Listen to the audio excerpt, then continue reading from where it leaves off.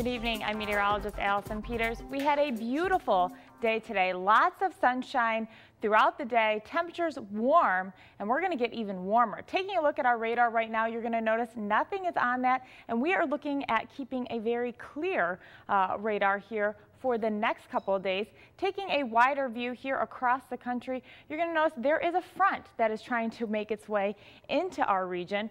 But don't worry, that is going to hold off through the weekend. We are looking at that arriving at the first part of the week and could see some storms along with that. But again, that is going to hold off.